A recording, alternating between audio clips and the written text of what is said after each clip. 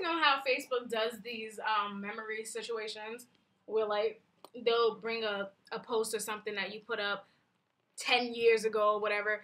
Facebook keeps sending me memories from 9 years ago.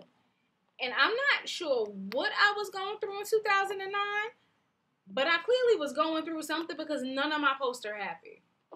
It's like some crazy emo, fuck your life, I hate the world type situation that I was going through in 2009, and it was just different. I think like one post was the thing I want the most is what I fear the most. One is I hate my biology class. Another one is back at square one and I don't like this place. And I'm just trying to figure out what was I doing in 2009 that I was so unhappy with life. I know I was single. I know I was single. I don't know if I was entertaining my Sweet 16 partner at that point. I mean, I probably was.